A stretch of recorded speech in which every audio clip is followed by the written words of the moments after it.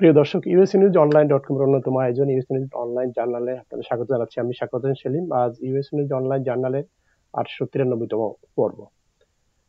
এই পর্ব বিষয়ে ঐতিহাসিক 7ই মার্চের ভাষণ এবং বিশ্ব প্রামাণ্য ঐতিহ্য। যে ভাষণটি বঙ্গবন্ধু 7ই মার্চের ভাষণ জাতিসংঘ ইউনেস্কো ঘোষিত বিশ্ব প্রামাণ্য ঐতিহ্য হিসেবে স্বীকৃতি পেয়েছে এবং এটা অত্যন্ত পৃথিবীর জনপ্রিয় এবং অত্যন্ত গুরুত্বপূর্ণ কয়েকটি ভাষণের মধ্যে বঙ্গবন্ধুর ভাষণ অন্যতম একটি। আমরা এই বিষয়ে আজ কথা বলবো। আমাদের অতিথিদের মধ্যে রয়েছেন 7ই মার্চের ভাষণ যিনি সরাসরি সেই ভাষণের সময় ছিলেন এবং সেই ভাষণ উদ্বুদ্ধ হয়ে যিনি বাংলাদেশের মহান মুক্তিযুদ্ধে অংশগ্রহণ করেছেন, বীর মুক্তিযোদ্ধা এবং বিশিষ্ট লেখক, 21 পদকপ্রাপ্ত লেখক, বিজ্ঞানী এবং যুক্তরাষ্ট্রের নিউ জার্সির কাউন্সিলম্যান ডক্টর নুরুন নবী। আমাদের সাথে হিসেবে আর রয়েছেন নিউ ইয়র্ক স্টেট আওয়ামী লীগের সাধারণ সম্পাদক শাহিন আজমল এবং নিউ ইয়র্ক স্টেট আওয়ামী লীগের যুগ্ম সাধারণ সম্পাদক এবং সিলেট এমসি কলেজের নির্বাচিত জিএস এবং যুক্তরাষ্ট্র ছাত্রলীগের প্রতিষ্ঠাতা সাধারণ সম্পাদক সাখাওয়াত আলী। আপনাদের সবাইকে স্বাগত। ধন্যবাদ। যে আমরা যে বিষয়ে অত্যন্ত গুরুত্বপূর্ণ বিষয় ঐতিহাসিক 7ই মার্চের ভাষণ, ঐতিহাসিক 7ই মার্চ। যুক্তরাষ্ট্রে যদিও আজ 6ই মার্চ, বাংলাদেশে ইতিমধ্যে 7ই মার্চ এর শুরু হয়ে গেছে আমাদের রাত পোয়ালি 7ই মার্চ। এবং 7ই মার্চ উপলক্ষে যুক্তরাষ্ট্রের সারা বিশ্বে, বাংলাদেশ তো অবশ্যই বিভিন্ন রকমের কর্মসূচি রয়েছে। বঙ্গবন্ধুর 7ই মার্চ ভাষণের উপরে অনেক আলোচনা, অনেক বিষয়, অনেক সেই যারা প্রত্যক্ষদর্শী তাদের থেকে নতুন প্রজন্ম অনেক কিছু জানতে পারেন। তা আমাদের মাঝে আজকে এমনই একজন আছেন যিনি 7ই মার্চের একদম প্রত্যক্ষ শ্রোতা, প্রত্যক্ষদর্শী, ডক্টর নুরুন নবী। আপনি শুরু করবেন। ধন্যবাদ আমাকে আপনার এই অনুষ্ঠানে আমন্ত্রণ করার জন্য। আমি স্মৃতিচারণ দিয়েই শুরু করতে চাই। 1 মার্চ 1971 সালে আমরা কার্জন হলে বায়োকেমিস্ট্রি ডিপার্টমেন্টে প্র্যাকটিক্যাল পরীক্ষা দিচ্ছিলাম বিএসসি অনার্সে। আমাদের থিওরিটিক্যাল পরীক্ষা শেষ, প্র্যাকটিক্যাল পরীক্ষাও শেষ। 1 মার্চ মাত্র 2 ঘন্টা বাকি আছে, এমন সময় আমরা শুনলাম কার্জন হলের দুই পাশে রাস্তায় লাঠি মিছিল, বজ্রকণ্ঠে স্লোগান দেওয়া হচ্ছে, বীর বাঙালি অস্ত্র ধরো, বাংলাদেশ স্বাধীন করো। তো সেই সময় এই ধরনের লাঠি মিছিল, জঙ্গি মিছিল হওয়ার কথা ছিল না। আমরা অনেকটা আশ্চর্যই হয়ে খোঁজ নিয়ে জানলাম 1 মার্চ সেদিন বঙ্গবন্ধু স্থানীয় একটি হোটেলে পার্লামেন্টের পার্টির মিটিং করছিলেন। সেই সময় ইয়াহিয়া খান, পাকিস্তানের প্রেসিডেন্ট, হঠাৎ করে 3 তারিখে 3 মার্চে যে ঢাকাতে যে জাতীয় পরিষদের যে অধিবেশন হওয়ার কথা ছিল, সেটা বঙ্গবন্ধুর সাথে পরামর্শ না করে এককভাবে ভুট্টোর প্ররোচনায় বন্ধ করে দিয়েছে। পার্লামেন্টারি সিস্টেমে জাতীয় পরিষদের সংখ্যাগরিষ্ঠ দলের নেতার পরামর্শেই সংসদ ডাকা হয়, তার পরামর্শেই সংসদ স্থগিত করা হয়। তো সেখানে বঙ্গবন্ধুর পরামর্শ ছাড়া ভুট্টোর পরামর্শে এইভাবে এককভাবে পোস্টপোন করা, এটা বঙ্গবন্ধু স্পষ্ট দেখতে পেলেন যে এটা একটা চ্যালেঞ্জ। কারণ ওই অধিবেশনেই বঙ্গবন্ধুর 6 দফার ভিত্তিতে পাকিস্তানের শাসনতন্ত্র রচনা হওয়ার কথা ছিল। তো বঙ্গবন্ধু গভীরভাবে চিন্তা করে দেখলেন যে এটা আওয়ামী লীগের বিরুদ্ধে, বাঙালিদের বিরুদ্ধে, বঙ্গবন্ধুর বিরুদ্ধে একটি গভীর ষড়যন্ত্র। তিনি সেটাকে আনচ্যালেঞ্জ হিসাবে ছেড়ে দিলেন না। তিনি হুঙ্কার দিয়ে বললেন, এটা আমরা চ্যালেঞ্জ হিসাবে আমরা নিচ্ছি। এর প্রতিবাদে তিনি অসহযোগ আন্দোলন ডাক দিলেন।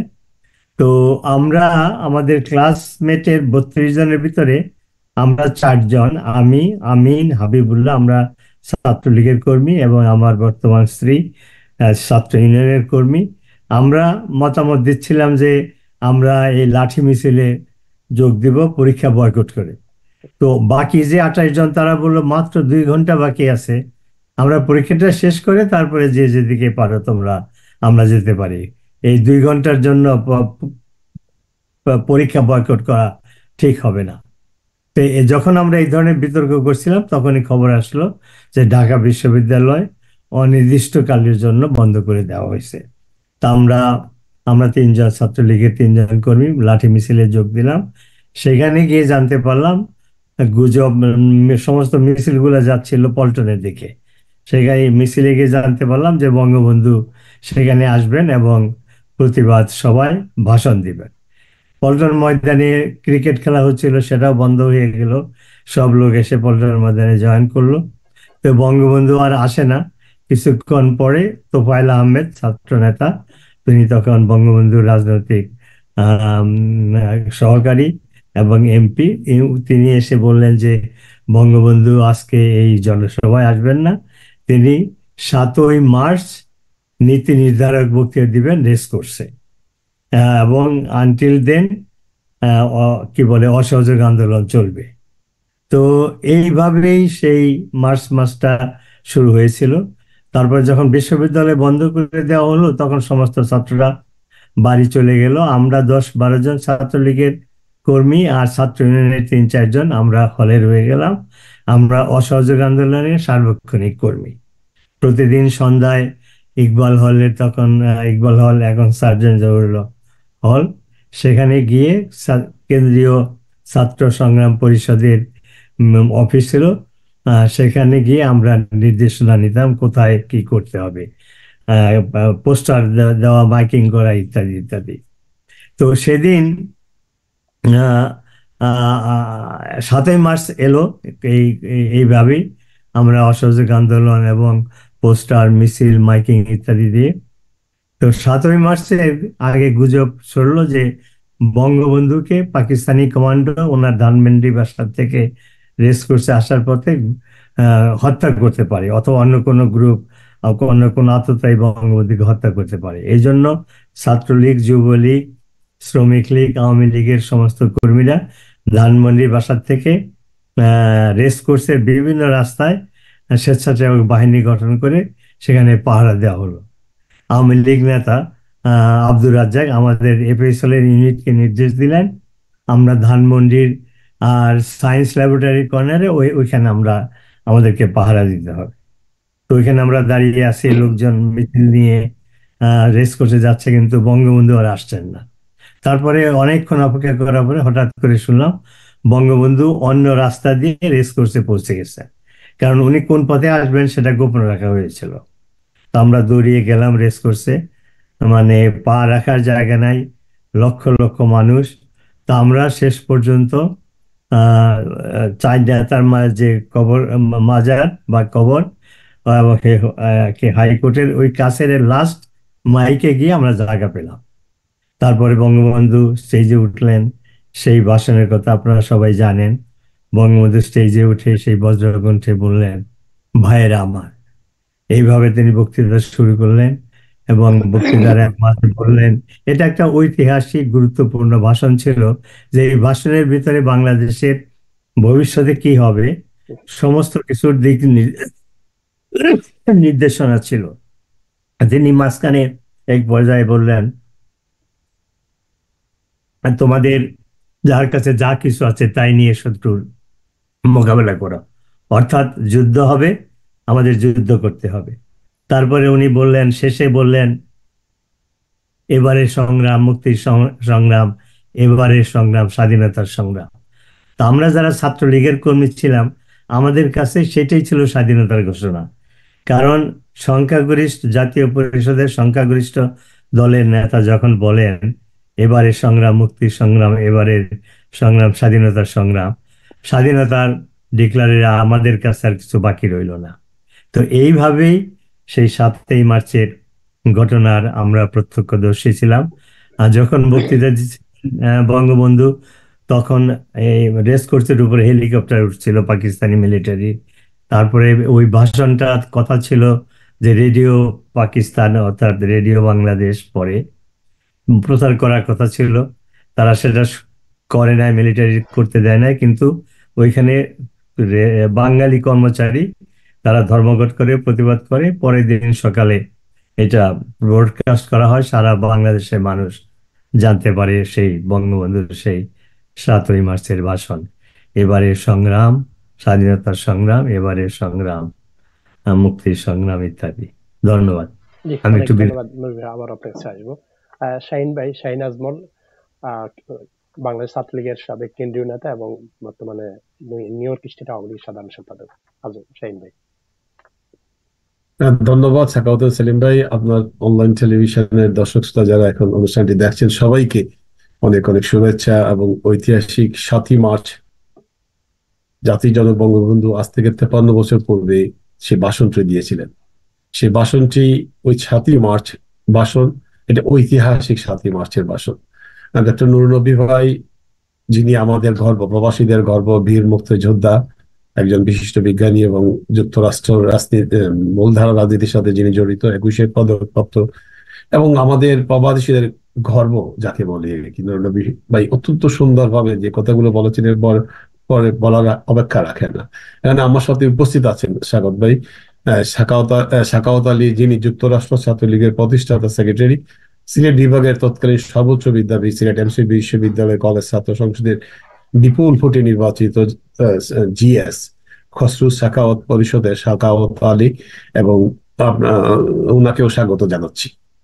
দেখুন, নবী ভাইয়ের বক্তব্যের পরে আমি 7ই মার্চ, ঐতিহাসিক 7ই মার্চ জাতির জনক বঙ্গবন্ধু শেখ মুজিবুর রহমানের দীর্ঘ রাজনৈতিক জীবনের সর্বশ্রেষ্ঠ ভাষণ, সেই ভাষণটি কিন্তু ইউনেস্কো কর্তৃক স্বীকৃতি পায়। এবং সেই ভাষণ, আপনারা সবাই জানেন যে জাতির জনক বঙ্গবন্ধু শেখ মুজিবকে হত্যা করার পর বঙ্গবন্ধুর নাম মুছে ফেলার চেষ্টা করা হয়েছিল এবং আওয়ামী লীগকে বাংলাদেশ থেকে নিশ্চিহ্ন করার চেষ্টা করা হয়েছিল দীর্ঘ প্রায় 21টি বছর। সেই সময় আমি 82 সালে সিলেট এমসি কলেজ ছাত্রলীগের সেক্রেটারি ছিলাম। তখন আমরা প্রতি বছর, নবী ভাই নিশ্চয়ই, ছাত্রলীগের পক্ষ থেকে আমরা নবীনবরণ অনুষ্ঠান করতাম। তো নবীনবরণ অনুষ্ঠানে আমি যখন 82 সালে হই, তখন আমরা টিভি ভিডিও ভিসিআর এর মাধ্যমে এবং অনুষ্ঠানটা দেখানো যেত আর কি। তখন টিভি এবং ভিসিআর জগৎ সময় ছিল আর কি। তো র্যান্ক করে একটা নবীনবরণ অনুষ্ঠানে জাতির জনক বঙ্গবন্ধু শেখ মুজিবুর রহমানের 7ই মার্চের ভাষণ প্রদর্শিত করছিলাম এবং ডেভিড ফস্টারের সাথে, বিবিসির সাথে। তখন এই বঙ্গবন্ধুর নাম নিষিদ্ধ ছিল বাংলাদেশ এবং এইভাবে নিশ্চিত করেছিল। আমার কথা হলো, এখন নবী ভাই, এটা তো যে অনেকে অনেক কিছু বলেন, যেটা জাতিসংঘে আমাদের আন্তর্জাতিক মাতৃভাষা 21শে ফেব্রুয়ারিকে আন্তর্জাতিক মাতৃভাষা হিসাবে স্বীকৃতি দিয়েছে এবং বিশ্বব্যাপী জাতিসংঘের আমাদের স্থায়ী মিশন বিশ্বের বিভিন্ন দেশ অর্গানাইজ করেছে এবং নেতৃবৃন্দরা বাংলাদেশকে ভূয়সী প্রশংসা করেছেন মাতৃভাষার জন্য বাংলাদেশের 21শে ফেব্রুয়ারি। এবং সেই ইউনেস্কো, সেই জাতিসংঘের আবার ওই 7ই মার্চের ভাষণকে একটি ঐতিহাসিক দলিল হিসাবে, বিশ্ব প্রামাণ্যচিত্র হিসাবে স্বীকৃতি দিয়েছে। কিন্তু আমার প্রায় 46 বছর পর কিন্তু আমরা স্বীকৃতি পেয়েছি। আপনারা জানেন যে 2017 সালের 30 অক্টোবর ইউনেস্কো আমাদের বঙ্গবন্ধুর ভাষণকে বিশ্ব প্রামাণ্যচিত্র হিসাবে আখ্যায়িত করেছে এবং এই জন্যই আমি জাতিসংঘের ইউনেস্কোকে আমাদের যুক্তরাষ্ট্র বা বাংলাদেশের মানুষের পক্ষ থেকে ধন্যবাদ জানাই। আমাদের প্রিয় নেত্রী, জননেত্রী শেখ হাসিনা যখন 2017 সালে যখন ইউনেস্কো স্বীকৃতি দিল, তখনই একটি নাগরিক সম্বর্ধনার মাধ্যমে ইউনেস্কো সহ জাতিসংঘকে ধন্যবাদ জানিয়েছেন এবং যে সকল বিশ্বের বিভিন্ন দেশ সমর্থন করেছে তাকে দিয়েছেন। আমার মূল বক্তব্য, নবী ভাই বা সাখাওয়াত সেলিম ভাই, এখনো একটি মহল আছেন যারা 7ই মার্চের ভাষণকে নিয়ে বিতর্ক করেন। এখানে জাতির জনক বঙ্গবন্ধু সুস্পষ্ট ভাবে ঘোষণা করেছিলেন, এবারের সংগ্রাম আমাদের মুক্তির সংগ্রাম, এবারের সংগ্রাম স্বাধীনতার সংগ্রাম। এরপরে তো কোনো অপেক্ষা রাখে না। নবী ভাই তো নিজেই বলেছেন, একজন প্রত্যক্ষদর্শী। কিন্তু একটি মহল বারবার এখনো পর্যন্ত অপচেষ্টা চালিয়ে যাচ্ছেন স্বাধীনতার ইতিহাসকে বিকৃত করতে। আমরা আপনার মাধ্যমে সেলিম ভাই, এই বিতর্কটা যখন জাতিসংঘে 2017 সালের 30 অক্টোবর বঙ্গবন্ধুর ভাষণকে যখন বিশ্ব প্রামাণ্য দলিল হিসেবে স্বীকৃতি দেওয়ার পর এই 7ই মার্চের ভাষণ নিয়ে বাংলাদেশে বিতর্ক থাকার কোনো প্রয়োজন আছে বলে আমি মনে করি না। আমি মনে করি আমরা যেভাবে 26শে মার্চ বা 16ই ডিসেম্বর বিজয় দিবস, স্বাধীনতা দিবস, 26শে মার্চ এবং বিজয় দিবস, 21শে ফেব্রুয়ারি শহীদ মিনারে যাই, যেভাবে শ্রদ্ধা জানাই, ঠিক একইভাবে আমার মনে হয় 7ই মার্চ দল মত নির্বিশেষে সবাইকে আমাদের এগিয়ে আসা উচিত এবং এগিয়ে এসে 7ই মার্চ, ঐতিহাসিক 7ই মার্চ পালন করা এবং 7ই মার্চের চেতনায় বঙ্গবন্ধু যখন 10ই জানুয়ারি 7ই গ্রেফতার হলে 10ই জানুয়ারি ফিরে এলেন, তিনি লন্ডনে কিন্তু স্পষ্ট করে বলেছেন বাংলাদেশ পরিচালিত হবে গণতন্ত্র, সমাজতন্ত্র, ধর্মনিরপেক্ষতা এবং বাঙালি জাতীয়তাবাদ। আমি মনে করি যে 7ই মার্চের চেতনায় আমরা যদি ঐক্যবদ্ধভাবে এই 53 বছরের আজকের এই যে ঐতিহাসিক 7ই মার্চ, আজ এই দিনে যদি আমরা এই শপথ নেই যে বাংলাদেশকে আমরা এই 7ই মার্চের চেতনা এগিয়ে নিয়ে যাব বঙ্গবন্ধু স্বপ্নের একটি সোনার বাংলা গড়ার লক্ষ্যে, তখনই কিন্তু আমাদের মধ্যে ঐক্য থাকবে। তখন আমার বিদেশিরা আমাদের দেশের ব্যাপারে আমাদের কোনো ইন্টারনাল কোনো ব্যাপারে কেউ কোনো হস্তক্ষেপ করতে পারবে না। এবং এইটাই হোক আজকের এই 7ই মার্চের দিবস, 7ই মার্চের আজকের এই দিবসে আমাদের সকলের শপথ। জি, অনেক ধন্যবাদ আপনাকে। স্বাগত আলী ভাই, ছাত্রলীগের যুক্তরাষ্ট্র ছাত্রলীগের প্রতিষ্ঠাতা সাধারণ সম্পাদক এবং সিলেট এমসি কলেজের নির্বাচিত জিএস। থ্যাংক ইউ সালিম ভাই। আমি এনআরবি UsaNewsOnline.com এর দর্শকবৃন্দকে ধন্যবাদ জানাচ্ছি। আমি আজকে অত্যন্ত গর্বিত যে এখানে আমার রাজনৈতিক গুরু বলতে হয় শাহিন ভাই উনি আছেন, এবং মুক্তিযোদ্ধা লেখক ডক্টর নবী ভাইকে আমি যুক্তরাষ্ট্র আসার পর থেকেই চিনি। একজন নিবেদিত প্রাণ বঙ্গবন্ধুর সৈনিক, বঙ্গবন্ধু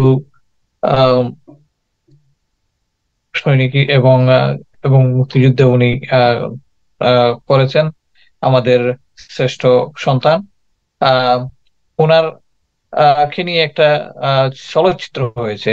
আমি এখানে ইউএসএ নিউজ অনলাইনের সব দর্শকবৃন্দকে বলবো ওই চলচ্চিত্রটা দেখার জন্য, তাহলে আপনারা জানতে পারবেন মুক্তিযুদ্ধ কিভাবে মুক্তিযোদ্ধারা মুক্তিযুদ্ধ করেছেন, এবং ওখান থেকে ডক্টর নবী ভাই সম্পর্কে অনেক কিছু জানতে পারবেন। আমি আজীবন মুক্তিযোদ্ধা নুরুন নবী বইয়ের সিনেমার নাম, চলচ্চিত্রের নাম। হ্যাঁ, ওইটা সবাইকে দেখার জন্য অনুরোধ জানাচ্ছি।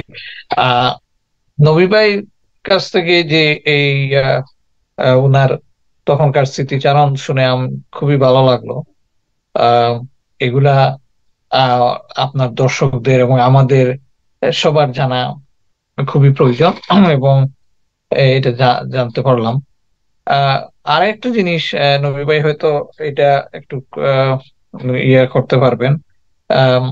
ওই সময় তুফাইল আহমদ বলছেন যে বঙ্গবন্ধু খুবই কৌশলে এই বক্তব্যটা দিয়েছেন, কারণ ওই সময় তো পাকিস্তানি জান্তা ওনাকে বিচ্ছিন্নতাবাদী ঘোষণা করে ওনাকে তখন হয়তো অ্যারেস্ট এগুলা করতো বা বিচ্ছিন্নতাবাদী ঘোষণা করতো আর কি।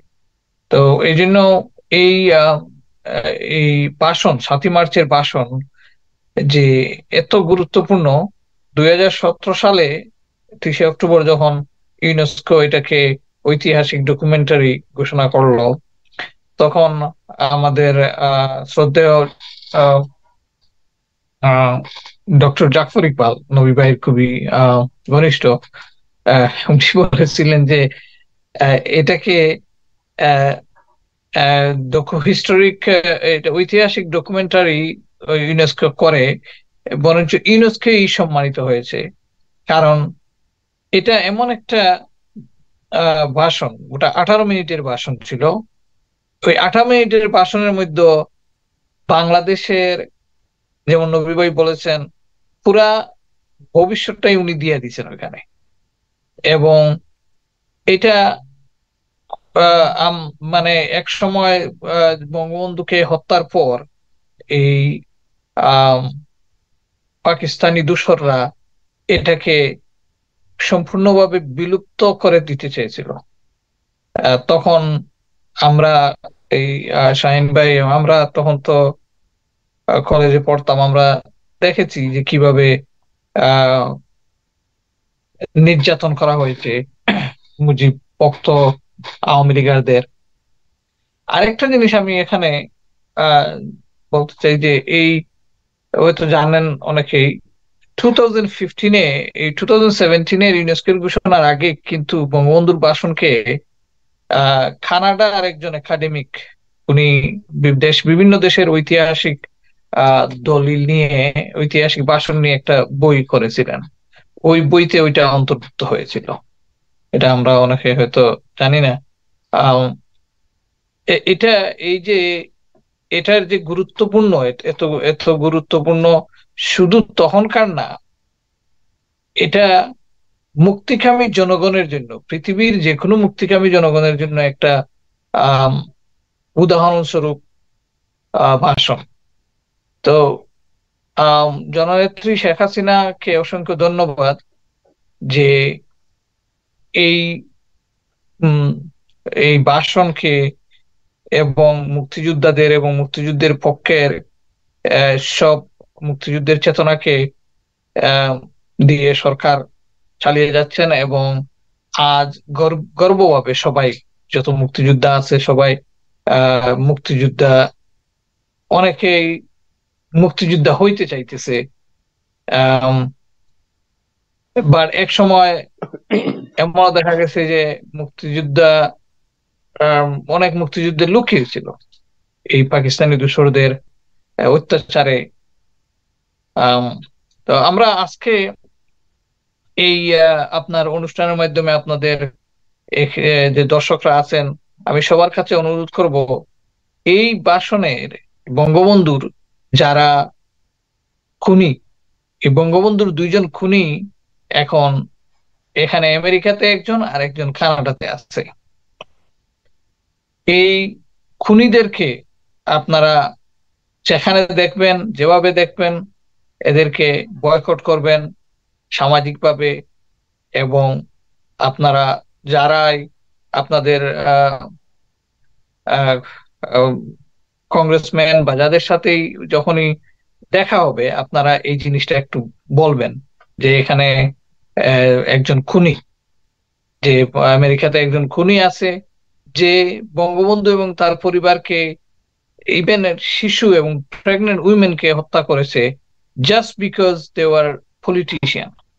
তো এই আমেরিকার পলিটিশিয়ানরা দে শুড নো দ্যাট যদি পলিটিশিয়ানদের এইরকম মারে, যে হত্যা করে পরিবার সহ, তাইলে ওরা কিভাবে একে এখানে রাখার পক্ষে আছে in the name of humanity or human rights। অসংখ্য ধন্যবাদ সেলিম ভাই, আপনাকে আমন্ত্রণ করার জন্য, এই নবী ভাইয়ের সাথে আজকের এই ঐতিহাসিক 7ই মার্চের অনুষ্ঠানে আমন্ত্রণ করার জন্য। জয় বাংলা। অনেক ধন্যবাদ আপনাকে। নবী ভাই, যে 7ই মার্চের ভাষণের মানে সরাসরি আপনি শুনেছেন, সেই দৃশ্য দেখেছেন, মানুষের যে কি জনসমুদ্র, তো সেখান থেকে যখন ভাষণ শেষ হলো, একজন মুক্তিযোদ্ধা হিসেবে মুক্তিযুদ্ধে যাবেন, তখন কি বিষয়টা আসলে আপনাদের কি মনে হয়েছিল যে এই ভাষণের পর কি হবে? এটা একটা গুরুত্বপূর্ণ প্রশ্ন, কারণ এখন শাহিন একটু হিন্টস দিয়েছে যে বিভিন্ন ধরনের ষড়যন্ত্র চলছে এখনো, নানা ধরনের অপপ্রচার, ইতিহাসে বিকৃতি করার চেষ্টা হচ্ছে। তো সেই দিনের ভাষণে অনেকেই প্রশ্ন তুলে, উনি কেন স্বাধীনতা ঘোষণা কেন করলেন না? সাখাওয়াত উল্লেখ করেছে, উনি ইন্টারভিউয়ে বঙ্গবন্ধু পরে বলেছেন যে আমরা তো মেজরিটি, আমরা যদি স্বাধীনতা ঘোষণা করতাম তাহলে আমাদেরকে বিচ্ছিন্নতাবাদী বলে আমাদেরকে অভিযোগ করা হতো, আমাদের বিরুদ্ধে সামরিক অ্যাটাকটা জাস্টিফাই করার চেষ্টা করা হতো। তা আমরা মেজরিটি হয়ে আমরা কেন মাইনরিটির থেকে বিচ্ছিন্ন হব? বিচ্ছিন্ন হলে তারা হয়ে যাবে। তো বঙ্গবন্ধু অনেক চিন্তা ভাবনা করে তার সারা জীবনের রাজনীতির যে সারমর্ম, সেই ভাষণে সেটা প্রতিফলিত হয়েছিল। লক্ষ্য করবেন যে এটা কিন্তু লিখিত ভাষণ ছিল না, এক্সটেম্পো। ওনার মস্তিষ্কে যে রোড ম্যাপটা ছিল বাংলাদেশের জন্য, সেইটাই বারবার বলেছেন। প্রথমে বললেন ঐতিহাসিক অবিচার, আমাদেরকে কিভাবে দাবায় রাখা হয়েছিল, তারপরে আন্দোলনের কথা বললেন, তারপরে বললেন যে তাদেরকে আমরা ভাতে মারবো, পানিতে মারবো, তারপরে বললেন যে আঘাত আসবে, তখন আমাদের যার কাছে যা কিছু আছে সেইটা নিয়ে আমাদেরকে শত্রুর মোকাবেলা করতে হবে। একজন সেনানায়ক, একজন জাতির পিতা হিসাবে দিক নির্দেশনামূলক বক্তব্য তিনি সেদিন দিয়েছিলেন। সরি, আমার একটু ঠান্ডা লেগেছে। তারপরেও বাংলাদেশের ভবিষ্যৎ কি হবে, আপনি যদি এটাকে ওয়ার্ড বাই ওয়ার্ড অ্যানালাইসিস করেন, এই ভাষণটা শুধু একটা রাজনৈতিক বক্তব্য ছিল না, এটা ছিল একটা গদ্য কবিতা জাতির জন্য। মানে প্রতিটি শব্দ এমনভাবে গাঁথা হয়েছিল যে এটা গদ্য কবিতার মতো জাতির জন্য দিক নির্দেশনা। তো সেটা ইউনেস্কোর আহ, স্বীকৃতি পাবে, এটা স্বাভাবিক। এবং জাফর ইকবাল যথার্থই বলেছে যে এটা করে ইউনেস্কোই সম্মানিত হয়েছে। তো এখন আমাদের যে দায়িত্ব, আমাদের সামনে যে দায়িত্বটা, সেটা হলো আজমল উল্লেখ করেছে, এখনো ষড়যন্ত্র চলছে। আমাদের নেত্রী বঙ্গবন্ধুর কন্যা তিনিও কয়েকদিন আগেও বক্তৃতায় বলেছেন এখনো মুক্তিযুদ্ধ বিরোধী শক্তি আমাদের বিরুদ্ধে ষড়যন্ত্র করছে, খুবই সাটল হইতে তারা করে। মানে আমরা এমন ভাবে সূক্ষ্মভাবে এই ষড়যন্ত্রগুলা করে, সহজে চোখে পড়ে না, কিন্তু আমাদের সবসময় সতর্ক থাকতে হবে। And আমাদের প্রধান দায়িত্ব হবে বঙ্গবন্ধুর এই ভাষণটা প্রচার করা, প্রত্যেকটা নতুন প্রজন্মের ছেলে মেয়ে যেন এই ভাষণটা শুনতে পায়। আমার শাখাও যে উল্লেখ করেছে, আমার উপরে যে ডকুমেন্টারিটা তৈরি হয়েছে, ডক্টর নুরুন নবী ফ্রিডম ফাইটার ফরএভার, আজীবন মুক্তিযোদ্ধা, সেখানেও দেখানো হয়েছে, যদিও এটা আমার জীবনের চারদিকে, কিন্তু আসলে এটা প্রকৃতপক্ষেই বাংলাদেশের মুক্তিযুদ্ধের, মুক্তি সংগ্রামের একটা প্রকৃত ইতিহাস। সেখানে বঙ্গবন্ধুর 7ই মার্চের ভাষণ দেখানো হয়েছে, যুদ্ধাপরাধীদের বিচারের দাবিতে জাহানারা আন্দোলনের পক্ষে আমাদের মাননীয় প্রধানমন্ত্রী বক্তৃতা দিয়েছেন, সেগুলো আছে, ছাত্রদের অ্যাক্টিভিটি আছে। তো আমরা এই ডকুমেন্টারিটা তৈরি করেছি নতুন প্রজন্মকে বাংলাদেশের প্রকৃত ইতিহাস শেখানোর জন্য। আরেকটা বিতর্ক সৃষ্টি করা হয়েছে অহেতু, যে 26শে মার্চ হঠাৎ করে এই বোধহয় মুক্তিযুদ্ধ শুরু হয়েছিল, কিন্তু তার আগে যে মুক্তি সংগ্রামের একটা অধ্যায়, যেখানে বঙ্গবন্ধুর 6 দফা, ছাত্রদের 11 দফা, গণ অভ্যুত্থান, অসহযোগ আন্দোলন, নির্বাচন, অসহযোগ আন্দোলন, যেখানে ছাত্রলীগের কর্মী হিসাবে প্রতিটি আন্দোলনে আমি অংশগ্রহণ করেছি। এটার ভিত্তিতে আমার একটা বই আছে, জন্মেছে এই বাংলায়। তো সেখানে আমি দেখিয়েছি, এবং প্রকৃত ইতিহাসও হলো যে হঠাৎ করে 26শে মার্চ যুদ্ধ শুরু হয় না, এর আগে ছিল বঙ্গবন্ধুর নেতৃত্বে মুক্তি সংগ্রামের আন্দোলন।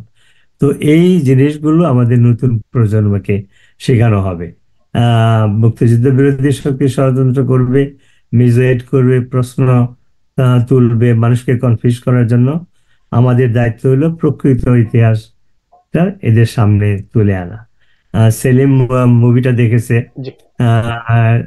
দর্শকরা বলেছে যে আমার এই ডকুমেন্টারিটা প্রকৃতপক্ষেই একটা মুক্তিযুদ্ধের উপর একটা প্রামাণ্য দলিল, শুধু আমার জীবনই না, মুক্তিযুদ্ধের একটা প্রামাণ্য দলিল। এগুলো আমাদের সবাইকে নতুন প্রজন্ম দেখাতে হবে, জানাতে হবে।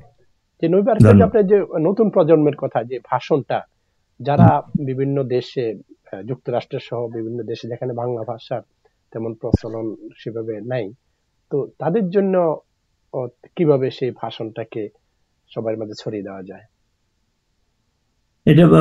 এটা খুব সহজ, যদি আমাদের ইচ্ছা থাকে।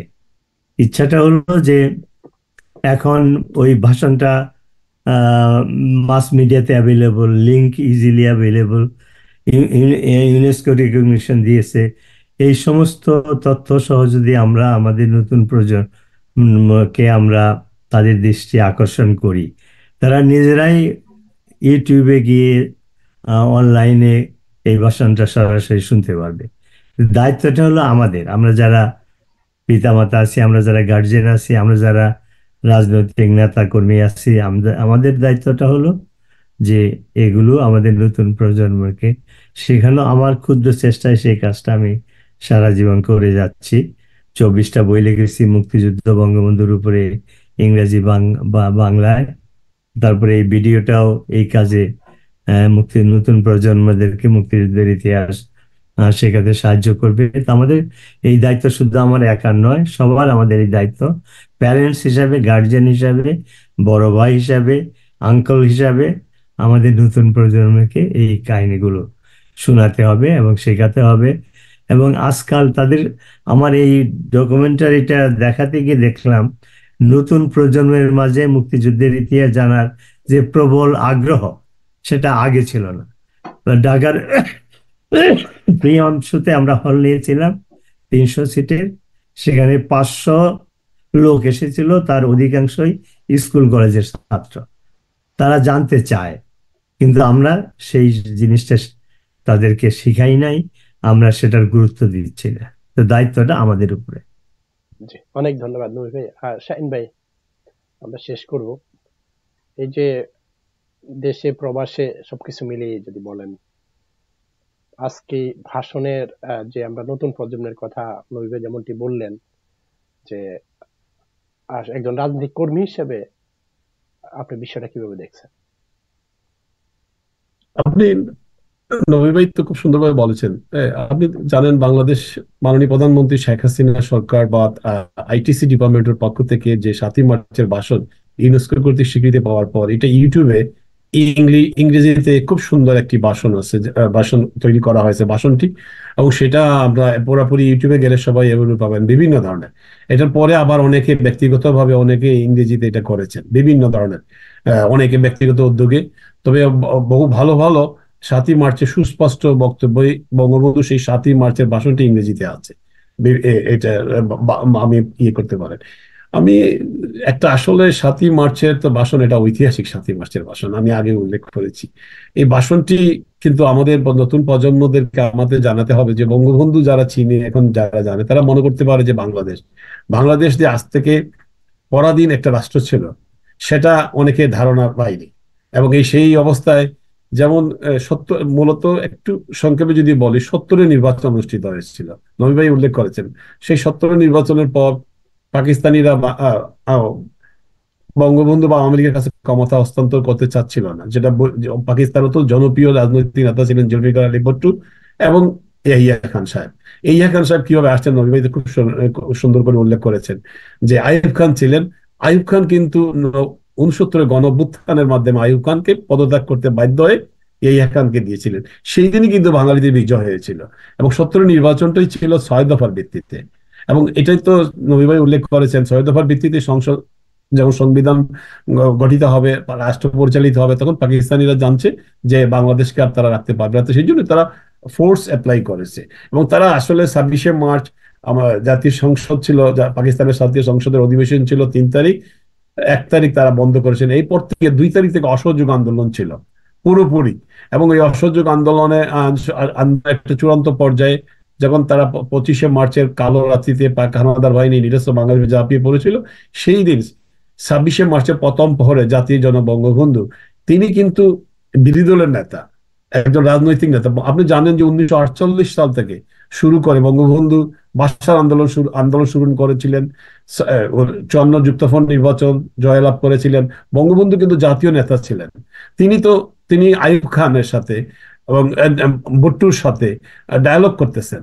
তখন তো একমাত্র বাংলাদেশের নেতা তিনিই তো স্বাধীনতা ঘোষণা দেবেন। কোনো টেলিভিশনের ঘোষক গাছক এখানে এনে এটা ইতিহাসকে বিকৃত করা। একজন টেলিভিশন উপস্থাপিকা যদি কোনো কিছু ঘোষণা করেন প্রধানমন্ত্রী শেখ হাসিনার পক্ষে, তিনি দাবি করতে পারেন যে আমি এটা করেছি? এটা তো এইগুলা বিতর্ক থেকে আমাদের মনে হয় এখন থেকে এটা থেকে বাইরে আসা দরকার। এবং আমাদের নবী ভাই একটা উল্লেখ করেছেন, আমি ধন্যবাদ জানাই এত সুন্দরভাবে, যে বাংলাদেশের মুক্তিযুদ্ধ 26শে মার্চের 1971 সালের 26শে মার্চ থেকে 16ই ডিসেম্বর বিজয় দিবসের মধ্যে মোটেই সীমাবদ্ধ নয়। আমি একজন রাজনীতি বিজ্ঞান বিভাগের ছাত্র, এটা দীর্ঘ নবী ভাই তো উল্লেখ করেছেন। আমি আমাদের যারা এখনো পর্যন্ত 7ই মার্চ পালন করতে চান না বা পালন করতে বিরোধিতা করেন বা আগ্রহ দেখান না, আমি তাদেরকে বলবো অবশ্যই 15ই আগস্ট যেভাবে জাতীয় শোক দিবস পালন করতে হবে, জিয়াল হত্যা দিবস অবশ্যই আমাদের সবাইকে, দেশবাসী সবাইকে নিন্দা জানাতে হবে জিয়াল হত্যা দিবস। ঠিক একইভাবে 7ই মার্চ ইউনেস্কো করতে স্বীকৃতি পাওয়ার পর আমাদের সবাইকে এগিয়ে আসতে হবে। এবং আমাদের ইংলিশ ভার্সনের পর আমি জানি যে আমাদের নতুন প্রজন্ম যত ইতিহাস জানবে, তখন আর এই যে যারা এখনো পর্যন্ত 7ই মার্চকে স্বীকৃতি দিচ্ছেন না, 7ই মার্চের বঙ্গবন্ধুর ভাষণকে যারা অনেক বিতর্ক নিয়ে অনেক বিতর্ক করেন, কোন অন্য বঙ্গবন্ধু ছাড়া অন্য কোনো কারো পক্ষে, বা ইভেন মৌলানা ভাসানী সাহেবেরও সেদিন তারই বঙ্গবন্ধুর চাইতেও বড় নেতা ছিলেন মৌলানা ভাসানী, কিন্তু 70-এর নির্বাচনের পর সার্বভৌম ক্ষমতার অধিকারী রাজনৈতিক নেতা বঙ্গবন্ধুর, তিনি বঙ্গবন্ধু ছিলেন, বঙ্গবন্ধুর নেতৃত্বে কিন্তু অসহযোগ আন্দোলন ছিল। তখন কিন্তু পূর্ব পাকিস্তান নবীবাহিত ভালো করতে বলতে পারবেন। 1 মার্চের পর থেকে 2 মার্চ থেকে পরবর্তী পর্যায়ে 25 মার্চ পর্যন্ত, 26 মার্চ পর্যন্ত বঙ্গবন্ধুর নেতৃত্বে পূর্ব পাকিস্তান পরিচালিত হয়েছিল। তখন তখন অঘোষিত রাষ্ট্রপ্রধান ছিলেন বঙ্গবন্ধু। তো বঙ্গবন্ধু তো স্বাধীনতার ঘোষণা দেবেন। এখন অন্য কেউ যদি আসে এগুলো দাবি করেন, এটা থেকে বেরিয়ে আসা দরকার। তারা যেভাবে বঙ্গবন্ধুর নাম, যে শক্তি, যে পাকিস্তানি প্রেতাত্মারা যারা আজকে বাংলাদেশ বিরোধী, তারা কিন্তু বঙ্গবন্ধুকে হত্যা করে 7ই মার্চের ভাষণকে বাংলাদেশের ইতিহাস থেকে মুছে ফেলার চেষ্টা করেছে। তারা ব্যর্থ হয়েছে। তারা ইউনেস্কো স্বীকৃতির পর আরেকটা তো আর এটা নিয়ে বিতর্ক হতে পারে না। এবং তাদের সেই ব্যর্থতা, আমি মনে করি সেই ব্যর্থ স্বীকার করে তারা আগামী বছর, আমি মনে করি যে 7ই মার্চ আমাদের সবাইকে, যেমন আমরা 21শে ফেব্রুয়ারি যেভাবে পালন করি জাতীয় আন্তর্জাতিক মাতৃভাষা দিবস, এবং আমাদের 16ই ডিসেম্বর বঙ্গবন্ধুর নেতৃত্বে কিন্তু আমরা 16ই ডিসেম্বর 26শে মার্চকে ছিনিয়ে এনেছি, স্বাধীনতা দিবস, বিজয় দিবস পেয়েছি। ঠিক একইভাবে ইউনেস্কো স্বীকৃতির পর আমাদের সবাইকে কিন্তু 7ই মার্চ পালন করা উচিত। আমি আশা করি নবী ভাই নেতৃত্ব দেবেন, আমরা প্রবাস থেকে 7ই মার্চ যাতে একটি জাতীয় দিবসে রূপান্তরিত করা হয়। 7ই মার্চ শুধু দলীয় দিবসের মধ্যে সীমাবদ্ধ না রেখে সমস্ত মানুষকে নিয়ে আমরা যেমন পালন করতে পারি, সেই লক্ষ্যে আমরা এগিয়ে যাব আমাদের প্রবাসের অভিভাবক ডক্টর নুর নবী সাহেবের নেতৃত্বে। জি, অনেক ধন্যবাদ শাহিন ভাই। আর সাখাওয়াত আলী ভাই, আমরা শেষ করব। হ্যাঁ, ধন্যবাদ সেলিম ভাই। তো আম, আমার শ্রদ্ধেয় শাহিন ভাই এবং নবী ভাই অনেক কিছু বলেছেন, এখানে আমার বোধহয় বলার তেমন কিছু নাই। তবে আমি আম, আসলে এটা একটা দাবি জানাবো আমাদের আম, জননেত্রী শেখ হাসিনা এবং আওয়ামী লীগ সরকারকে, যে আমার মনে হয় এখন সময় এসেছে যে আহ, বাংলাদেশের মুক্তিযুদ্ধকে যারা বিকৃত করে, এটার এটার বিরুদ্ধে একটা আইন করা দরকার, যাতে, এটা অনেক দেশেই আছে। আপনি যদি মানে আম, দেশের ঐতিহাসিক দলিল এগুলার বিকৃত করা, মানে ইন্টেনশনালি, নট আনইনটেনশনালি, ইন্টেনশনালি যদি কেউ এটা বিকৃত করতে চায় বা বিকৃত করে, তাদের বিরুদ্ধে আহ আইনি ব্যবস্থা নেওয়া, এটা এটা করতে হবে। এটা না করলে এই যে যারা এগুলা গত 50 বছর ধরে করে আসছে, এরা থামবে না। তা আমি জোর দাবি জানাচ্ছি বর্তমান সরকারের কাছে এ ব্যাপারে আহ, একটা আইন তৈরি করার জন্য। ধন্যবাদ। জি, জয় বাংলা। অনেক ধন্যবাদ সাখাওয়াত আলী ভাই, ডক্টর নবী ভাই এবং শাহিন আবু ভাইকে। দর্শক, আজ আমরা এখানে শেষ করবো। আপনারা ভালো থাকবেন, সুস্থ থাকবেন, নিরাপদ থাকবেন। সবাইকে ধন্যবাদ। জয় বাংলা, জয় Bangabandhu. Thank you. Joy Bangla.